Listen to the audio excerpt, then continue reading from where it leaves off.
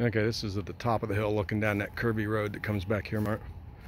That's the shed to our neighbors. And then you can see, barely see the house through the trees down there. Where's it at? Right there. Right in there is the house.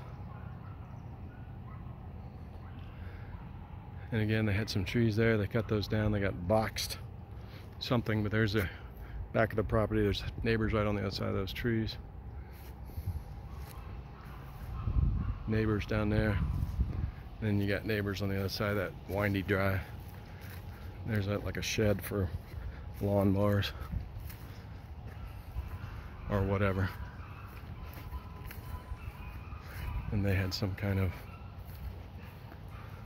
stuff